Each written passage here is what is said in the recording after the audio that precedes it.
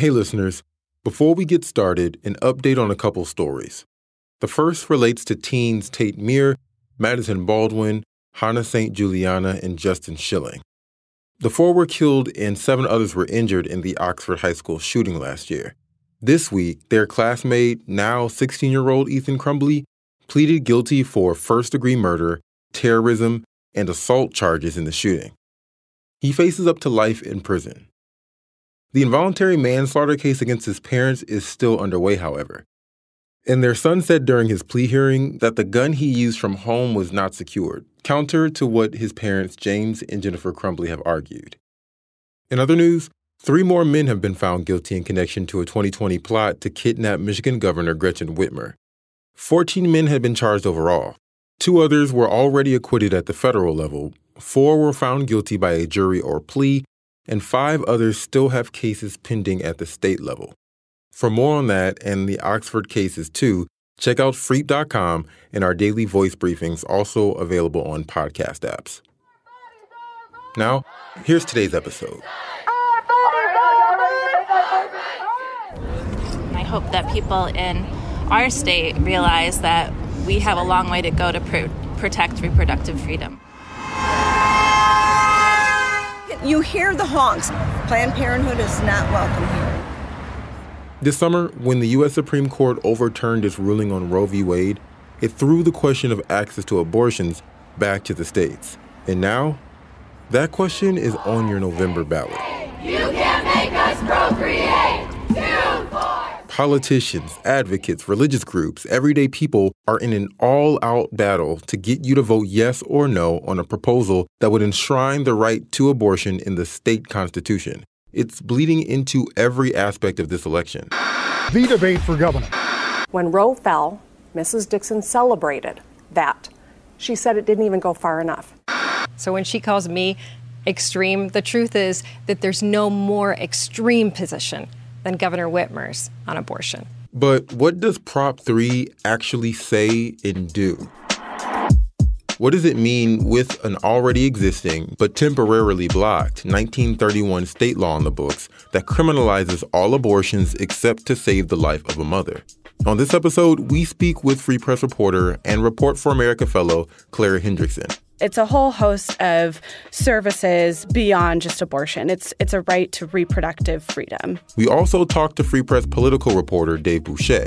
Supporters will tell you that it just simply enshrines protections that were provided under Roe. Critics will tell you is that it opens this door to this slippery slope. We break down the realities of Proposal 3 and the fight over abortion rights in Michigan. I'm Kerry Jr. II, and this is On the Line.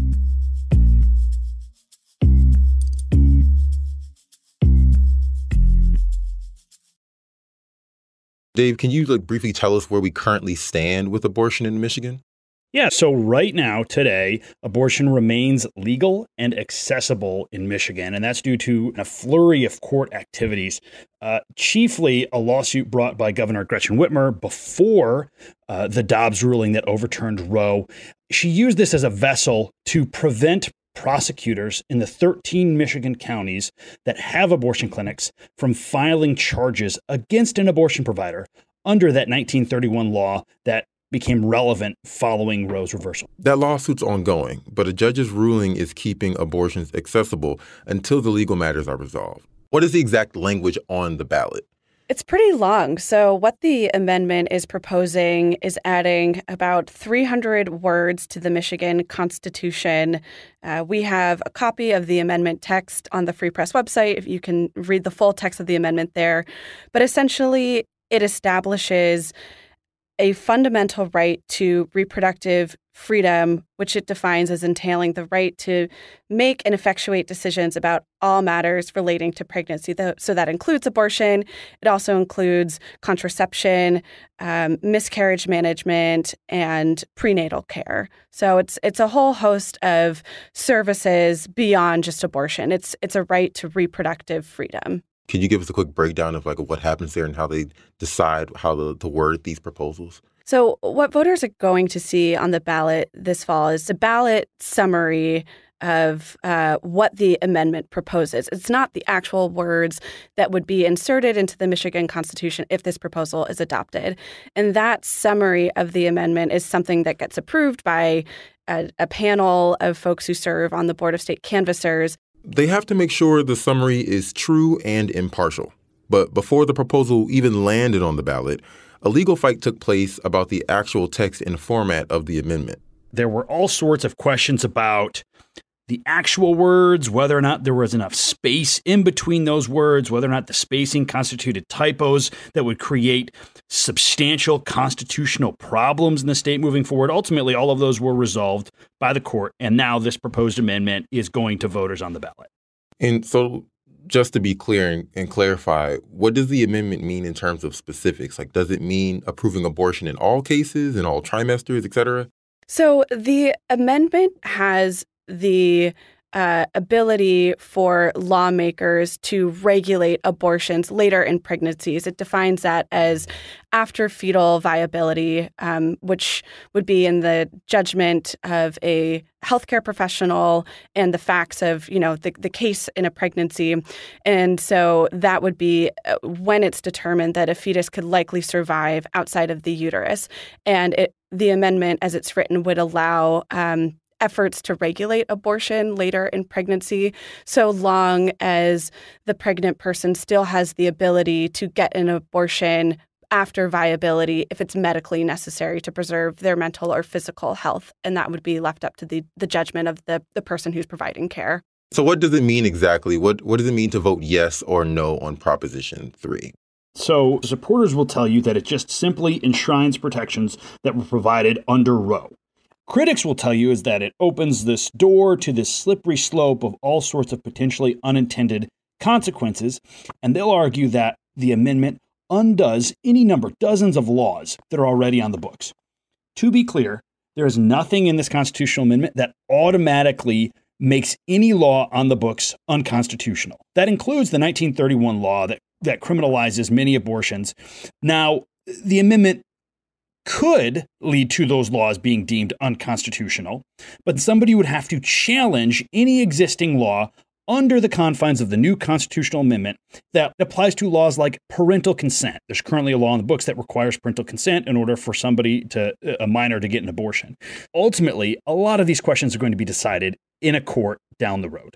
I see. So to clarify, if hypothetically Proposal 3 passes, it doesn't mean that the fight is over completely. It just opens up another conversation for if people want to challenge that law. Yeah, I mean, just for context, the Second Amendment to the U.S. Constitution guarantees the right to bear arms, right? And we are still litigating hundreds of years later what that actually means. So no, that we're going to, even if this is added to the state constitution, people will be fighting in theory forever about what that means and how and whether lawmakers can regulate that right to an abortion. I think it's also important to note that it creates rights that aren't just limited to abortion. It creates this fundamental right to reproductive freedom. So that includes access to contraception, for instance. I see. And so if it doesn't pass, what's the situation there? So if it doesn't pass, there are a couple of scenarios that could play out. There's still the ongoing lawsuits over the legality of the 1931 law criminalizing most abortions. And a court could determine that even if this amendment isn't in the Constitution, the Michigan Constitution today requires maintaining legal access to abortion in the state of Michigan. That, of course, is exactly what Whitmer's trying to do with her lawsuit. If they decide that the 1931 law criminalizing abortion is constitutional, then that means that most abortions in the state of Michigan are going to be criminalized, and it would be up to the local prosecutors to pursue action in those instances. Is this the end of the line for supporters if they fail? Like, would they try a ballot measure again? It's unlikely that somebody would launch that expensive endeavor if Michigan voters reject it. Like to try it again after 2 years is potentially a recipe for failure. It's potentially more likely if that vote fails. There's clearly an avenue just through the legislature to change that 1931 law and to pass a law that says that there is some sort of access to abortion. If Governor Whitmer wins and if Democrats take control of one or both chambers of the legislature, then that's probably something we're going to see. Obviously, I know there are a lot of ifs there. And in a scenario where this amendment fails, it's unlikely that Democrats will take control of both chambers and potentially unlikely that the governor wins. Michigan's top 3 officials, all Democratic incumbents up for re-election, have been leading in polls over their Republican challengers in recent months. However, that gap narrowed by multiple points for all 3, according to an October poll conducted for the Free Press and its media partners. And while Michigan Dems have their best shot in decades at taking the Michigan Senate, that's highly contested too. After the break, how voters seem to be leaning on the issue, what's real in the rhetoric, and how abortion is impacting other races.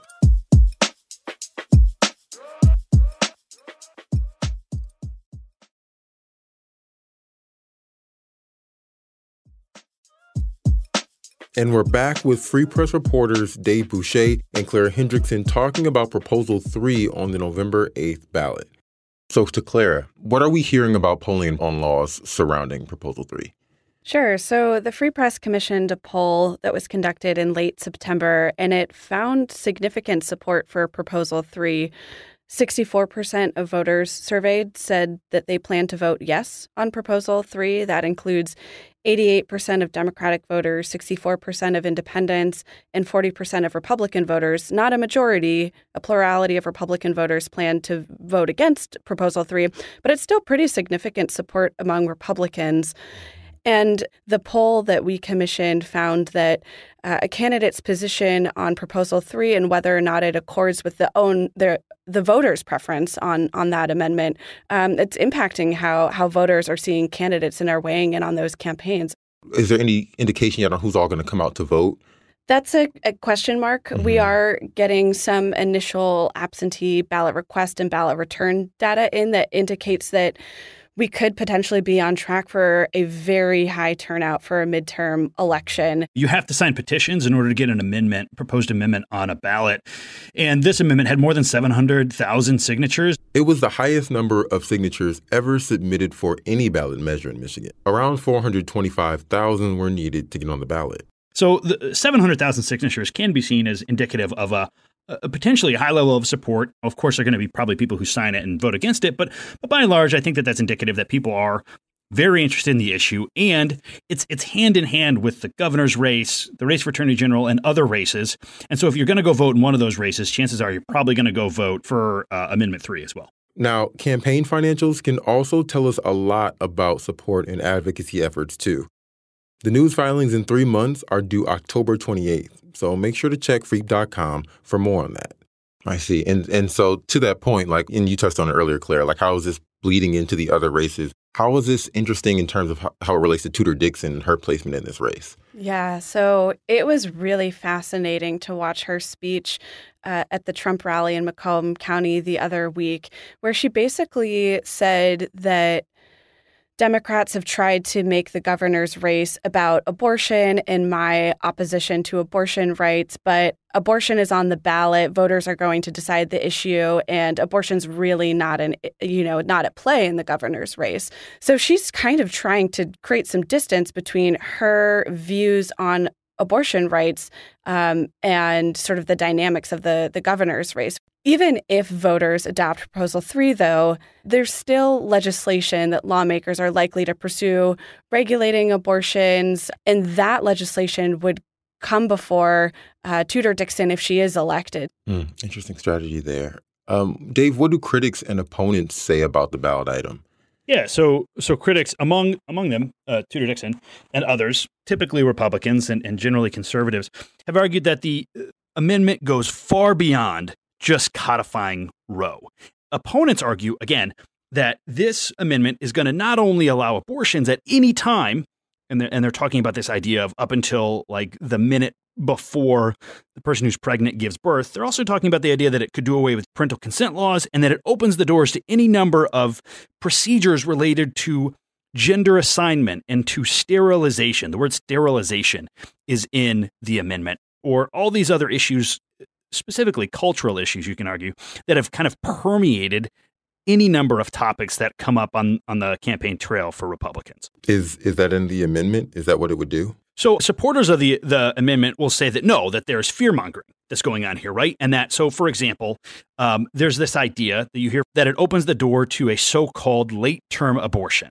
And so supporters of abortion rights will say that term is a little bit misleading.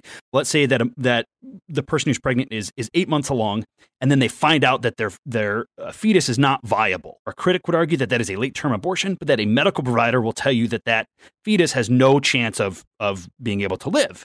Again, I think it's important to note that it is difficult to predict with 100% accuracy exactly how the amendment will be applied before we see how courts rule and before we see what exact language is introduced. So on the issue of abortions later in pregnancy, this has really been a key focus of opponents to the measure. And I think it's important just to put some numbers in context here. Last year in Michigan, nearly 90% of abortions occurred in the first trimester, and that's according to state health department data. If you look at the CDC data from 2019, it was fewer than 1% were performed after 21 weeks in the pregnancy. So the amendment prohibits banning any abortions after fetal viability that are deemed medically necessary. It largely leaves those decisions and determinations up to the healthcare professional that's providing care.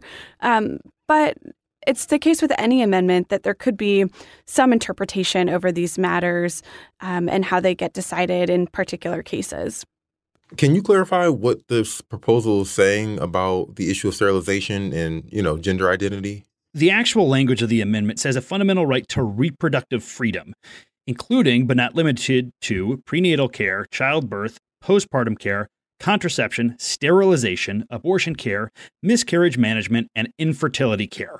Now, again, those terms are in there, but that doesn't necessarily mean that there will be an unfettered right to sterilization for minors. You know what I mean? Ultimately, a lot of what's going to, the actual practical implications of this will be decided either through legislation that comes out if and when this amendment is adopted, or through court rulings that come out if and when this language that's adopted is challenged.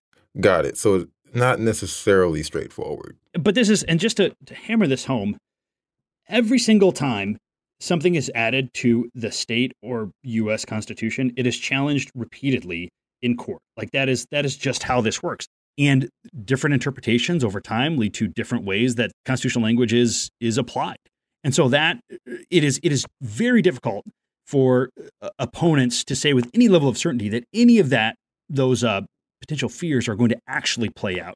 And we talked about this affecting races in general, the governor's race. Is this affecting other races?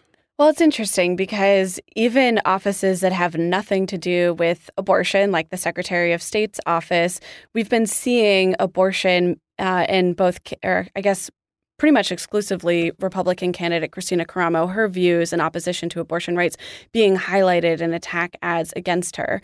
She's talked about her views on abortion in her podcast. She's said that it's, one of the issues that's influenced her decision to run. But the Secretary of State's office really doesn't have any say in the provision of abortion rights or any efforts to regulate abortion in the state of Michigan.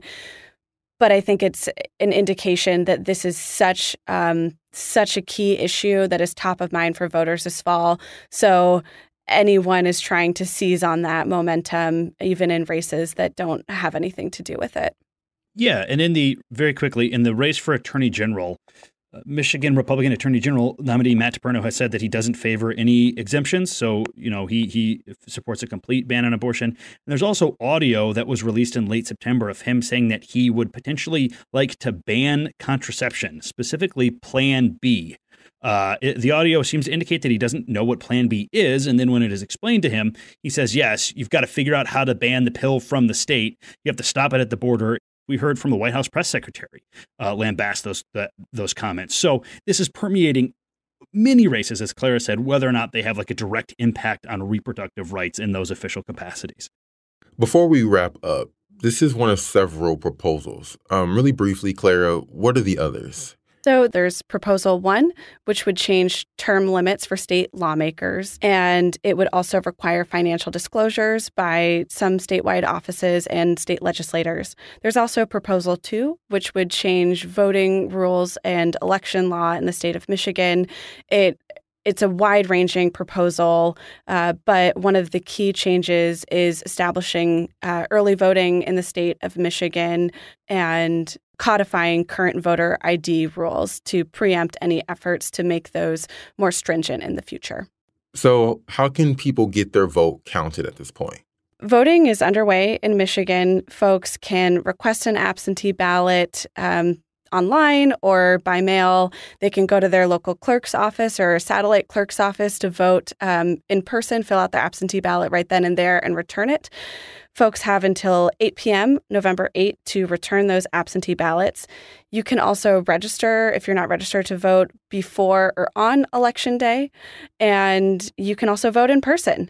Polls open at 7 a.m. and close at 8 p.m. Yeah, while there is, of course, still time to request an absentee ballot via mail and to, in theory, return it via mail, the chances of your vote being counted go up drastically if you take that absentee ballot and just take it into your clerk's office.